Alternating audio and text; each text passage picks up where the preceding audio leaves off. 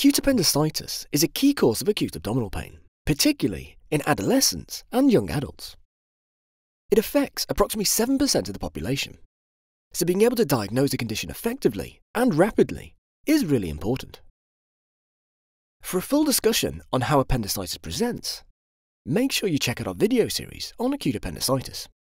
But in this video, we're going to focus on one of the key diagnostic examination findings that we should look to elicit in someone who has acute appendicitis, and that's Rovsing sign. Rovsing sign describes when the patient is palpated in the left iliac fossa, and this results in pain in their right iliac fossa. It occurs as a result of the inflamed appendix irritating the overlying parietal peritoneum. So as we palpate the left iliac fossa, it causes the parietal peritoneum to stretch.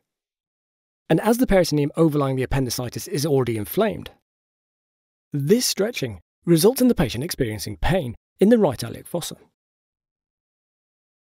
If you enjoyed watching this video, then make sure you subscribe to our YouTube channel for more great free content. Or, if you want to make sure you know what you need to know for med school, then subscribe to surgicalteaching.com for more great videos, learning forums, and MCQs.